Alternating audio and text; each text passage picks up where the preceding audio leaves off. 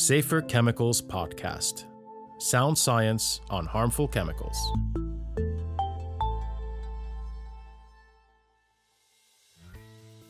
The first time we've, through this framework, brought together the data gathered under this legislation and shown how the legislation has contributed to chemical safety in Europe. In Europe, the large quantities of waste that we generate continues to be one could say, a persistent or stubborn problem to address. And the transition towards a more circular economy is being slowed down by hazardous chemicals in waste. Welcome to the Safer Chemicals Podcast. I'm your host, Adam Elwan. Now, in today's episode, we're going to be diving into a project that was tasked to develop a framework of indicators to monitor chemical pollution and assess the effectiveness of chemicals legislation. This framework was developed together by the European Commission, European Environment Agency EEA, and the European Chemicals Agency ECHA. Joining us are the Executive Directors of EEA, Leena Ylä-Mononen, and Sharon McGuinness from ECHA. Welcome both to the podcast, and thank you for joining us. Delighted to be here. Pleased to be here. So, before we get into the details of the project, could you both tell our listeners what your agencies do? The European Environment Agency is an independent agency of the European Union, one of the many. Our role is to inform policymakers and the public about the state of Europe's environment, climate change, and also wider sustainability issues. Working alongside other EU agencies and our network of experts, we call it IONET network, across the 38 member countries, we support policy development, offering analytical expertise and maintaining an efficient reporting structure for a wide range of environmental data flows. We are indeed based in Copenhagen, so regards from Copenhagen. All right, thanks, Leena. What about ECHA then, Sharon? Well, ECHA is an EU agency based in Helsinki. Our focus is on the protection of health and the environment through our work in chemical safety. And in that, it involves delivery of what we call technical, administrative and scientific tasks required through implementation of a wide range of EU chemical laws and policy. And one of our main deliverables and tasks is to provide independent, high-quality scientific opinions and decisions so that our policy and decision makers can take the right actions on chemicals to keep and promote chemical safety. And obviously we collaborate with EU institutions, EU countries' authorities, other bodies like the EEA, and supporting companies as well to fulfil their duties, as well as keep our stakeholders and the public informed.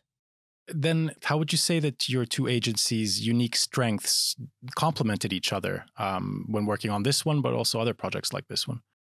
You know, this work was a really good example, I think, of collaborating for both agencies. And it was good because we collaborated on something that's very central to the work we do here in ECHA on both science and knowledge. And so, for example, individually, each of our agencies has unique roles, we've unique sets of data and we've unique insights. But by bringing together these respective expertise and experience, we've actually shown that together our capabilities and strengths really complemented each other. And more importantly, through that collaboration, we now have resulted in a very good and impactful outcome. I can agree to that. ECHA has a lot of information on the production and uses and hazards and risks of chemicals, whereas our agency is closer to the data on the environmental presence, occurrence in air and water, of chemicals, and using this data to develop sort of assessments and knowledge on the impacts on health and the environment.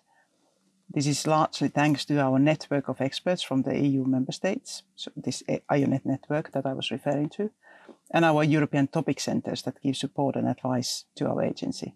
So we collect a lot of monitoring data that includes chemical emissions from industry, human biomonitoring, and data on related aspects such as greenhouse gas emissions. And in ECHA, we have quite a lot of data. It's generated through regulatory actions, but equally for regulatory actions. And often we're looking at it and the data in a narrower and maybe deeper assessment than perhaps this exercise did. So it was really useful for us to be able to take a different view of the data we have and ask a different question. And together, maybe working with the EEA, who has a different approach to data in the terms of it joining dots, maybe to create new knowledge, looking at the differences and how aspects of pollution contribute to the overall state of the environment and overall risks. So what happened, I think, was with the two agencies, in particular, our respective teams here, really found a common level of analysis of all of that information to be able to extract then the meaningful insights from that data we both have. Right. So while ECHA brings expertise in analyzing production and hazard data, the EEA focuses in more on environmental monitoring and holistic analysis. I guess that would be fair to say. Yeah. Well, glad to hear that both agencies found a common ground in interpreting the data and pulling out, as you said, meaningful insights together. Let's then move on to the indicators themselves. So why do we need them? Well, we have a wide range of legislation in the EU that address chemical safety. And I suppose, in a sense, for the first time, we've, through this framework, brought together the data gathered under this legislation and shown how the legislation has contributed to chemical safety in Europe. So, in essence, the framework of indicators we feel is an essential tool to be able to demonstrate that chemical safety is being addressed in the EU and in Europe. So we now, as a result of this work, have a baseline assessment and knowledge base on chemicals, as well as the drivers and impacts of chemical pollution. And in this way, we are supporting this development, which came in under the Chemical Strategy for Sustainability. And that will help us and hopefully allow us to monitor and track the transition to the production and use of safe and sustainable chemicals. I would only add that the framework also gathers indicators on the presence of chemicals in the environment, and hence also then their known risks to the environment and human health.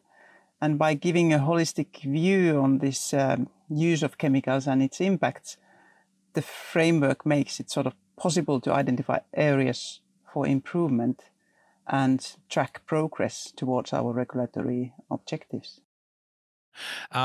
What then are the specific metrics or parameters that are being considered within this framework? So the indicators focus on three key areas. There was looking at safe and sustainable chemicals, looking at how and minimizing and controlling risks is done, and then eliminating and remediating chemical pollution. So, for example, individual indicators cover topics like chemical production volumes, emissions, identification and classification of the most harmful substances, presence in different parts of the environment, be it air, water or soil, as well as the human body, and then aspects linked to waste, to decontamination, to remediation. We also look, for example, at the exposure information through human biomonitoring data, as well as dynamics of the EU industrial chemicals market, particularly in the area of hazardous chemicals. And obviously, we have seen that in some areas, such as the Safe and Sustainable by Design framework, the work is just starting and more data is likely to become available for that in the future. How exactly then will these indicators help to monitor the drivers and impacts of chemical policy across Europe? These indicators will allow us to track trends in chemicals usage, emissions and exposure levels, and also, of course, the related risks. And this provides really valuable insights into the drivers of the chemical policy. And by monitoring changes in these indicators over time, we can then identify emerging risks and assess the effectiveness of measures taken to reduce chemical pollution and exposure to hazardous chemicals. The indicator framework also allows us to identify knowledge gaps and to seek to develop new indicators in future iterations of this assessment, which will help us to address then these gaps. And this information will support also evidence-based decision-making and help prioritize actions to mitigate the adverse impacts on chemicals pollution on both human health and the environment. It also identifies potential synergies and tensions, trade-offs with other relevant topics, such as climate change and adaptation to climate change and circular economy initiatives, as an example. Okay, so in other words, these indicators help us spot risks, assess our kind of pollution fighting efforts, and may lead to new indicators also in the future. I imagine that something like this requires a lot of working together with different actors. So not just between the agencies, but also other institutions. Could you elaborate a bit on the collaborative process that went into establishing these indicators? Indeed, close collaboration between several institutions. We have been working closely with the EU's Joint Research Centre and Eurostat, as well as other Commission services and other agencies such as the Medicines Agency, EMA, and the ECDC in Stockholm. This has allowed us to collect and pool together relevant existing data on chemicals and based on this to prepare our joint assessment. We have consulted here in EEA the IONET network that I mentioned earlier to ensure that the indicators are based on the best available evidence. We have also worked closely with the European Commission to propose key performance indicators for the chemical strategy for sustainability. This project had a broad stakeholder participation and generated really useful content that has been integrated also into this framework. Overall, I would say that the collaborative process has helped build consensus around the selection of indicators and ensure that their alignment with the broader objectives of chemical safety and sustainability. So from your organization's point of view, what are the key messages or, let's say, discoveries that have emerged from this project? Maybe we start with you, Leena. If we start from the environmental side, data shows that emissions of certain chemicals to water and air have fallen, following specific EU regulation like Industrial Emissions Directive. And also thanks to international actions. But I would also say that more measures are needed to reach concentration levels that are not harmful for people's health and the environment. We will be soon publishing our latest State of the Water report that will give a further update on the key pressures on water in Europe. And what this current indicator framework tells us is that chemicals in water continue to present a barrier to achieving good status under the Water Framework Directive. The report also highlights that there is little evidence of progress towards eliminating substance of concern from waste and secondary materials, which is of concern, I would say. In Europe, the large quantities of waste that we generate continues to be one could say, a persistent or stubborn problem to address. And the transition towards a more circular economy is being slowed down by hazardous chemicals in waste. It is making them, the waste, more difficult to recycle and produce secondary materials and which are safe for different uses. And the report also gives data from human biomonitoring that gives the opportunity to understand human exposure to chemicals from, of course, multiple sources, and thus health risks associated with the chemical pollution. The concept of human biomonitoring offers a very effective approach to understanding the risks that chemicals pose to human health and well-being. So while EU regulations have helped to reduce emissions of certain chemicals, I suppose it would be fair to say that more action is needed, as you highlighted, to ensure safe levels in water and air. Also interesting what you said about hazardous chemicals in waste slowing down the transition to a circular economy, something that I assume should be quite urgently addressed. What about from ECHA's perspective then, Sharon? Yeah, overall, the report shows that transition towards safer and more sustainable chemicals is progressing in some areas, while in others it is just getting started. Also, we see that market data at EU level suggests that the production and consumption of the most harmful chemicals is growing slower than the overall market itself.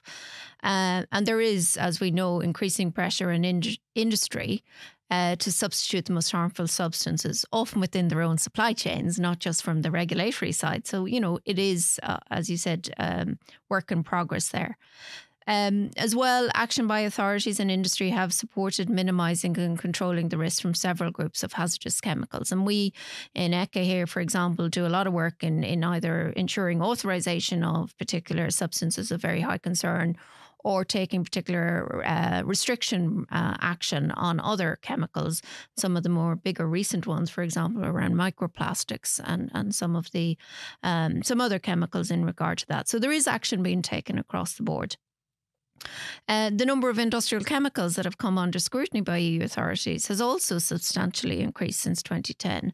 And we currently in EU and as authorities have much better knowledge about the hazardous properties of high volume chemicals on the EU market.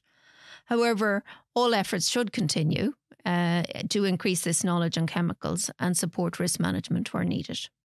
So there is an indication of progress in transitioning to safer chemicals and slower growth in harmful substances. So that's a positive.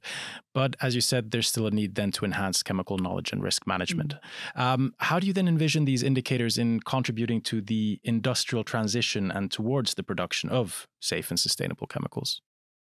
I think the indicators will give increased the visibility with transparent and comparable data on the various aspects of the chemical life cycle.